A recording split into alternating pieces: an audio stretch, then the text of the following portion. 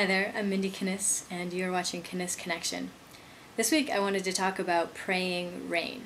Now, I first heard this story from Greg Braden, and I wanted to pass it on to you. He tells the story of a Native American friend of his asking him to accompany him to go pray rain.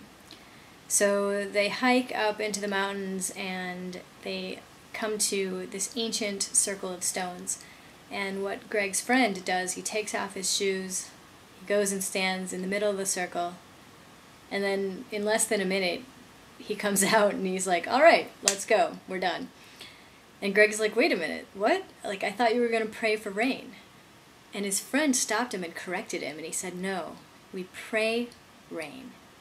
Because if we're constantly praying for something, that alone could be the barrier between us and it, whatever we're praying for. So we just pray rain."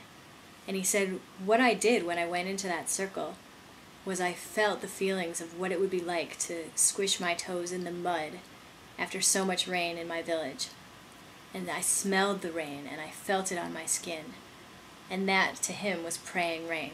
So what does this have to do with you and I? The imagination is the most powerful thing that we've got to work with.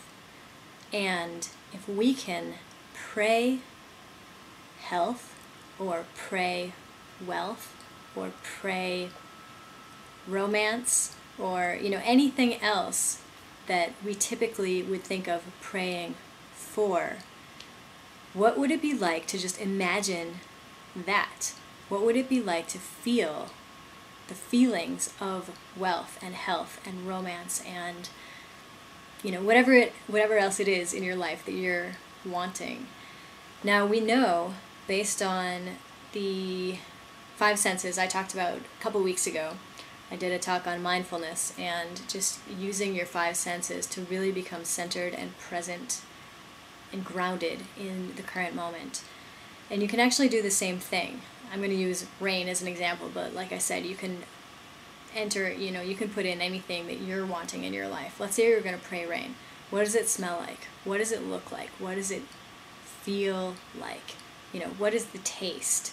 And beyond that, what's the emotion that you feel? If your land was in a drought and suddenly there's this pouring rain out of the sky, what's that exuberance or that joy or that gratitude feel like? And the more you can get to that feeling, the more the rain comes.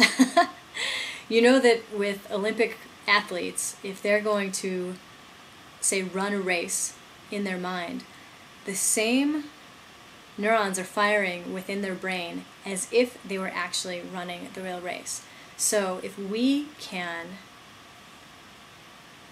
gather together the senses and the emotions, the feelings of rain or of anything else in our life, that then is the power of manifestation.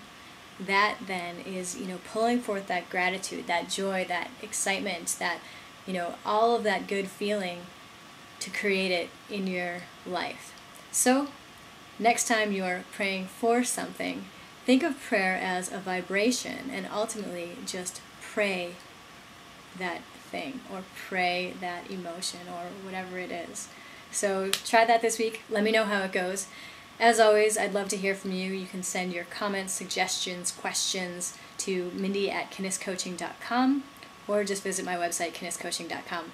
Thanks so much, and until next time, live your dream, rock your life.